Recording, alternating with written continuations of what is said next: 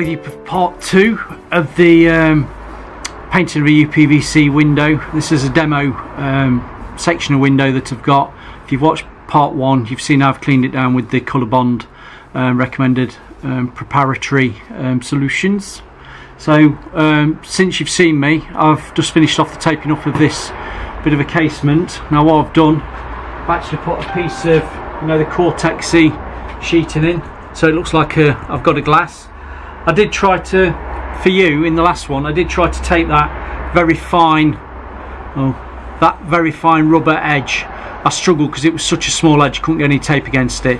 And as I said, I use the KolorBond because you can paint over the rubber edges.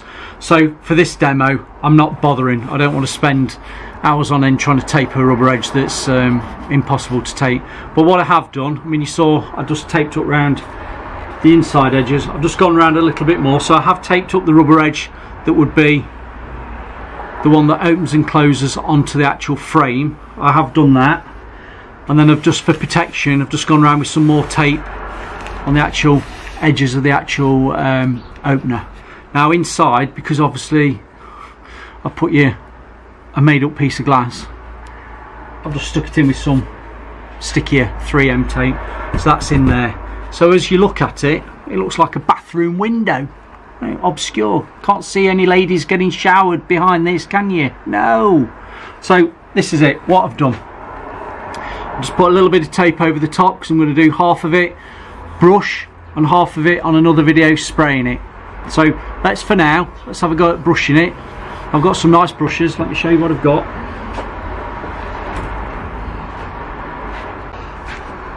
Got the nice, can you see me? I've got the Arrow-worthy classic brush.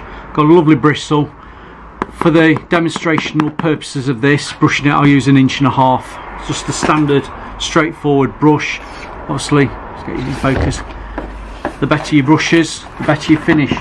So here's 1.5 inches. Really nice, not too big, not too small.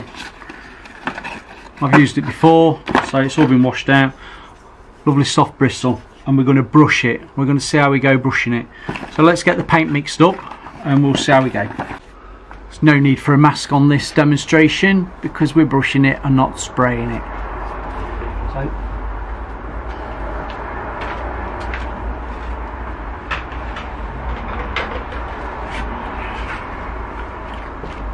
I've got my nice mixing stick. Don't forget, I've told you before, when you're mixing paint, use a proper mixing stick. It's from Brewers, a wooden one, plastic, no matter what they're made of, might be a metal one. Don't use anything like a cane, don't use anything like a pipe, anything round. That means it's aerodynamic, you're not going to actually get into the corners and mix the paint up properly. You may laugh, but years ago I've known people to get a tin of oil gloss, use a bit of a pipe or a cane, mix it up, think they're fine, gloss a room up and wonder why it goes from like a varnish on one end of a piece of skirting to a colour at the other, and that's because they've not mixed up and wound the paint up. Top tip Wednesday. So just flicking off these little securing clips, get rid of them. Nothing worse than kneeling and sitting on those. It's coming out nicely, come on.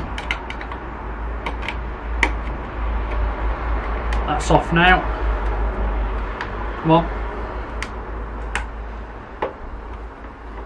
Got that off, now it's stuck onto my screwdriver. Right, let's open this lid, see what it's like.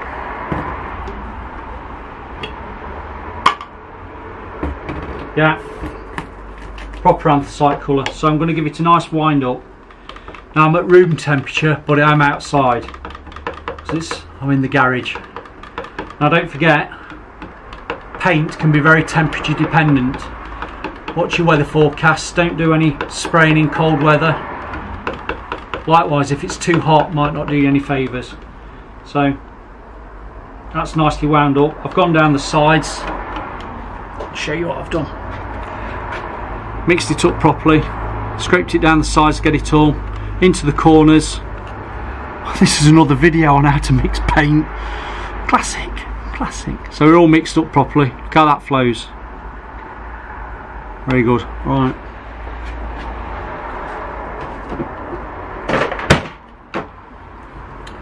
just wipe the stick down.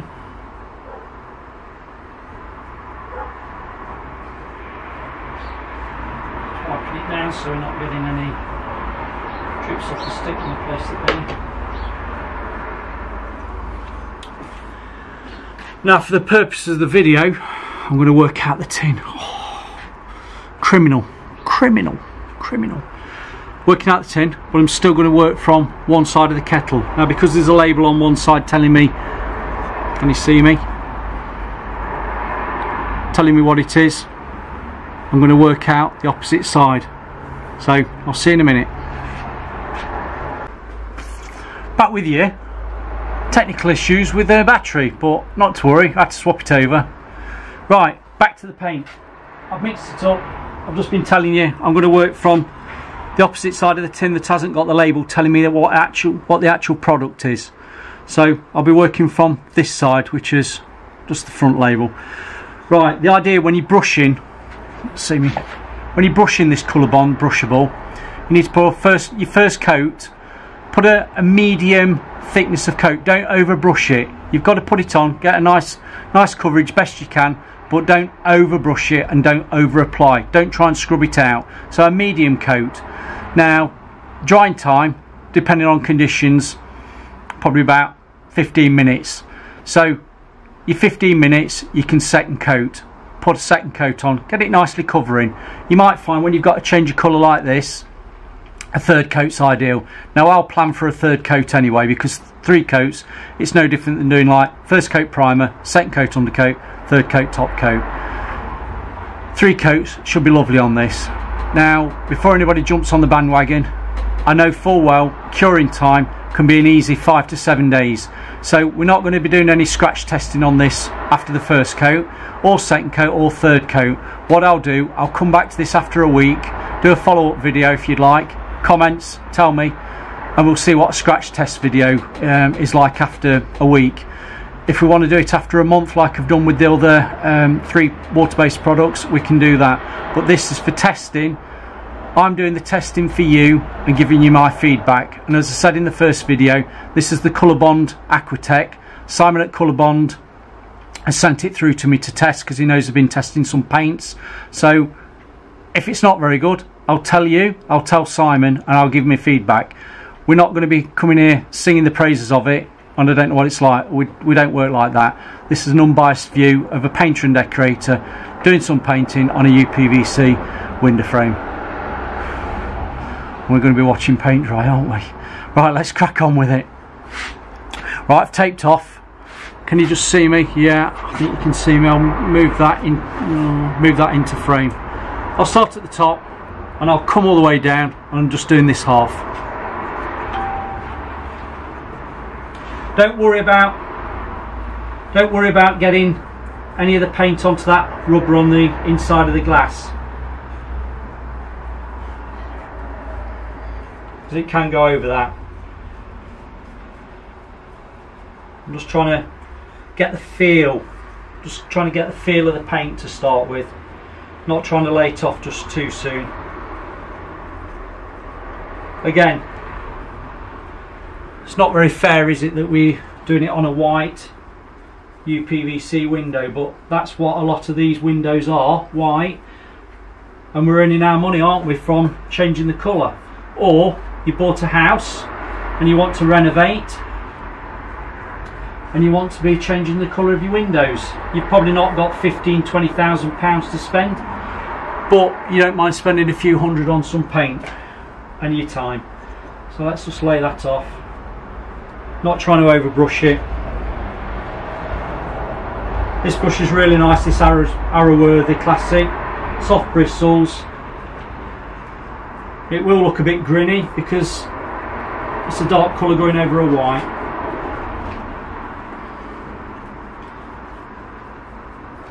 If you needed to use a tack rag, you can use a tack rag. Just before I started painting, before I went back on camera, I just did wipe over it using my cloth that's still got a bit of the prep cleaner on.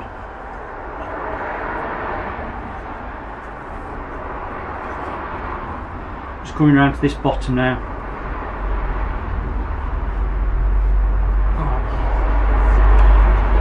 quite happy with that. Let's just lay it off. You've got a bit of an open time. Try and get it neat on the corners. You don't want to see any brush marks on these corners.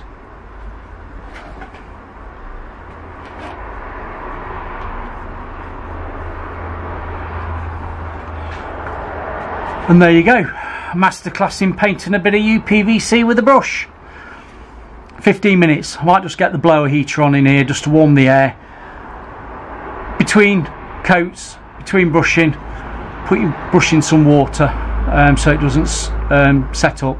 But for now, I'm going to go away.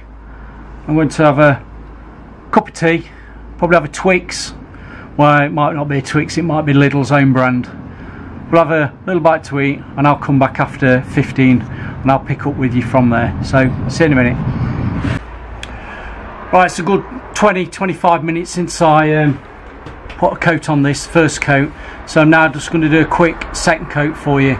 Again, we don't want to be overbrushing it, but we don't want to be putting too much on. So get a nice, even, medium style sort of coat going onto it. And I don't think it will go far wrong. So this will be the second coat going on. I'm not denibbing or anything like that. I'm just coating up over the surface that it is as it is. Does that make sense? So not doing anything to it. We've done the prep, we've done the first coat, now we're on the second.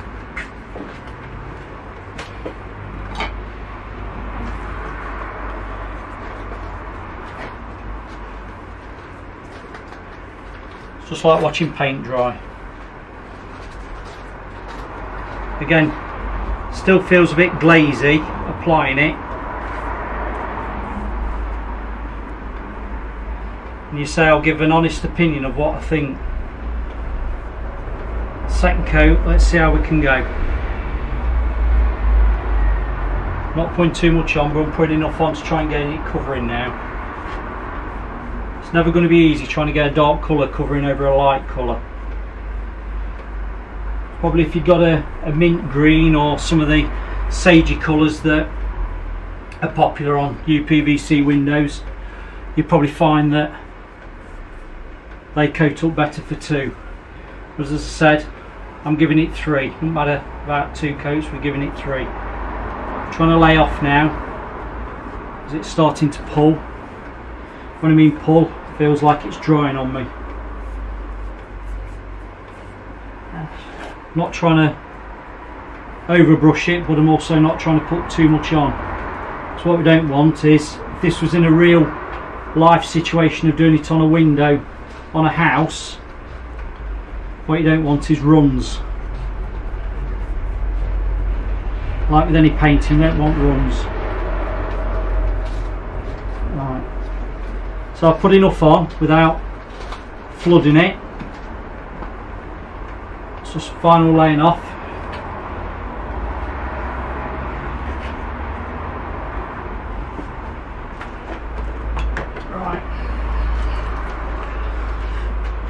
Let's see if we can zoom in on you in that. You'll see a bit of brush marking at the minute because it's drying. But no, 2 coats, definitely hasn't covered. I'm just looking at the camera like you're looking at it. It hasn't covered, but it isn't too bad. So this is second coating, told you that. I'm going to pause you, I'm going to give it another 15 minutes, then I'll give it a final coat and we'll see how we go. So see you in 15-20. Been another 15-20 minutes. You can see corner there, I've just got a blower heater just warming the air. I'll put it in front of there just so I've got an even temperature, and it's actually dried quite nicely. So let's go for the third coat, see how we cover. As I said, second coat's not covered brilliantly. I won't be letting it go at 2 coats, it'll have a third. So I'm going to try a third and we'll see if that's a lot better. Hopefully we don't need a fourth.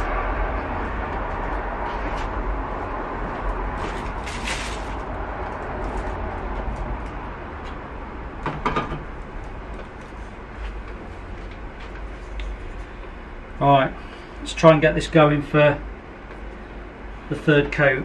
So put a nice amount on, and what I'm going to do, I'm going to start laying off as I come along, so I'm not coming back on it onto a wet surface that's going off. Now, first impressions of this final coat, it's going on nicely. sides. Bring the sides in. Again, don't overbrush it. Put a nice amount on. You don't want to be flooding it.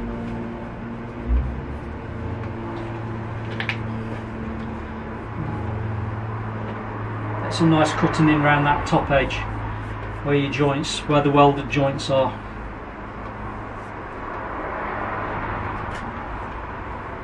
These arrow-worthy brushes seem ideal for this sort of thing. They've got a soft tip bristle, so when you lay off with the tips of the bristle, it flows out nicely. It's not scratching the surface with a coarse bristle. So, I'm putting enough on, but I'm not putting too much on. Now, that's a bit of an oxymoron, but we're laying off. So I'm not coming back to those. It's coming last little homeward stretch. Again, I'm going to give you my honest view on what I think of the product, how it's applied, how it dries, what it looks like. Now,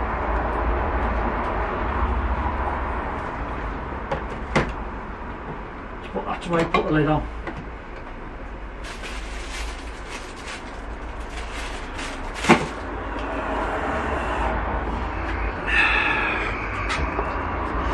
Let's bring you up so you can see me.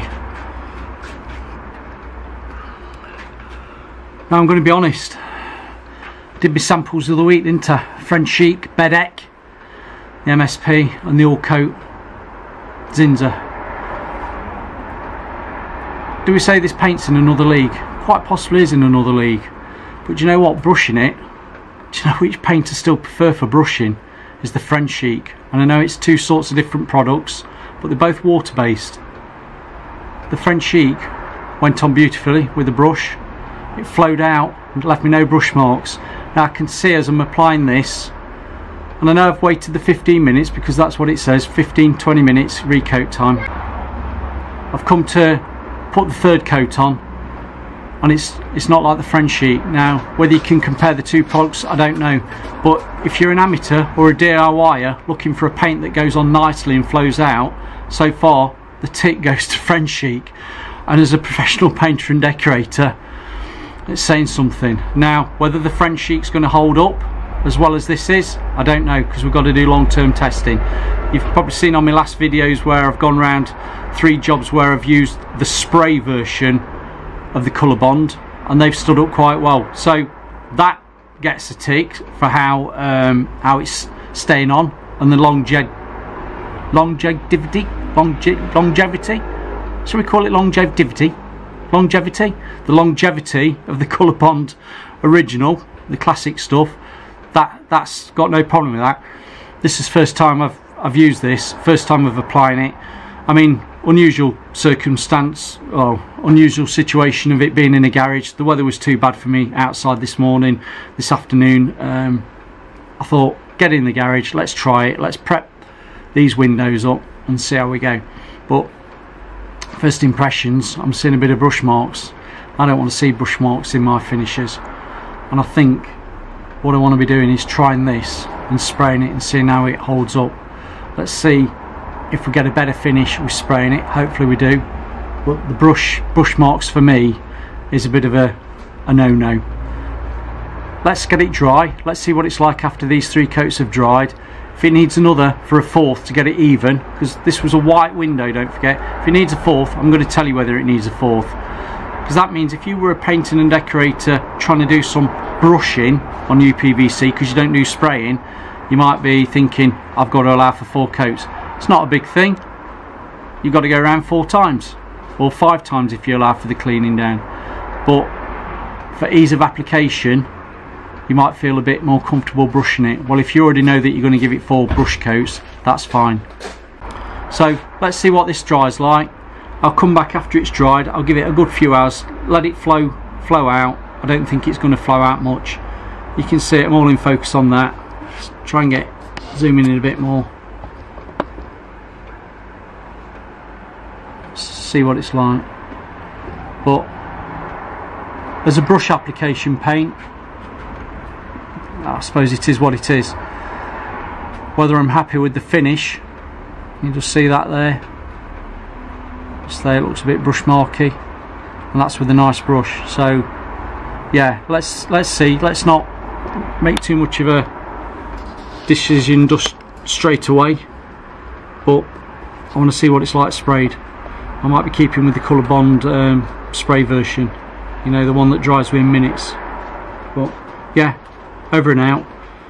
Comments, smash the bell, subscribe, do all that. I'll finish off this video when it's edited, or I'll give you an honest opinion whether it needed a fourth coat now it's dried. But for now, let's let this dry, give it the 20 minutes, and I'll come back to it. So thanks for watching, thanks for listening to me, and let's give it a proper honest review. So over and out. It's been about an hour, probably just over an hour since I've seen you. Coming back to my window, it's been painted 3 coats with the KolorBond AquaTek. Just having a look at it. I'll give it a 4th coat. Main thing is just a little bit of grinning around the corner edges, you know, where the joints weld together on a uPVC window. I'm looking at it. I'll get the camera down so you can see it, but I'd say it is what it is. It's what you expect from a brushed finish of a paint over a surface, like painting a window. A little bit of a brush mark to it. It's nothing too ropey. When I mean ropey, looking fatty thick edges of paint being brushed on, it's not as bad as that. It has flowed out, but you do see a slight brush mark to it. So I think all in all you'd be looking at giving 4 coats to this stuff. Would I be happy with that? I'm not sure. If 4 coats are needed, that's it. Would I prefer to be spraying it with the stuff that dries within a few minutes and you give 2, 3, 4 coats of that? I'd probably prefer that. I know the finish is impeccable, really. It flows out nicely and it's an even finish when you spray. But for the people that don't want to be doing spraying or don't know how to do spraying, this is your next option. You're brushing it. You're brushing a paint that's a specialist paint that goes over uPVC, which is fine, and I think you can get away with it. So let's just swivel you around to where my window is and I'll bring you down. Got the sun coming through now, so I'm in the shadow. Let's move it round, see whether you can see this.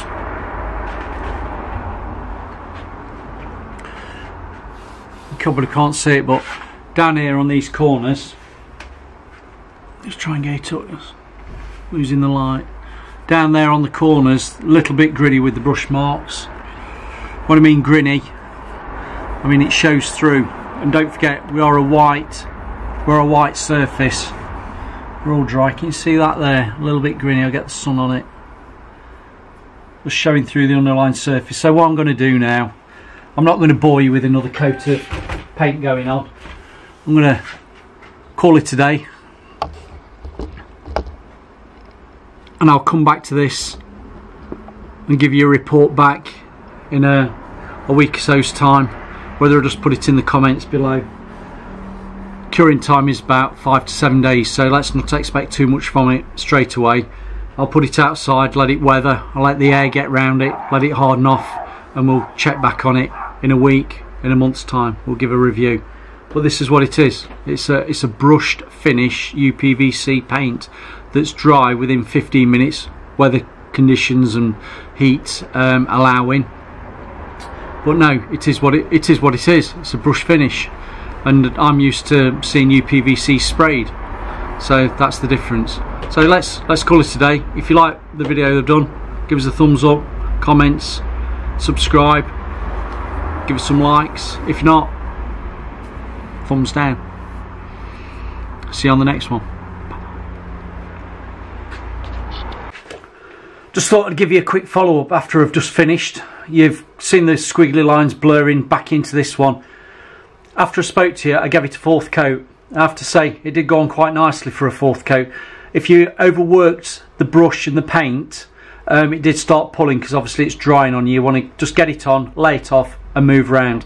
Now the 4th coat, you see me? The 4th coat went on quite nicely. It's flowing out nice. You've still got that brush mark, and you're not going to move away from that. So I don't want to be negative. I don't want to be negative about the product. It is a brushed product, so you will get that bit of a brush mark. But it's gone on. The fourth coat is nice. It's nicely covered. I'd be quite happy with that. Don't forget this KolorBond. That edge, the rubber edge, I've also gone over that. And the inner edge, can you see that? I've gone over that. So it has gone on over the rubbers fine.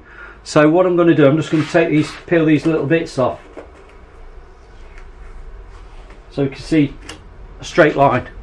Do one there. And one there. Can't even get it off.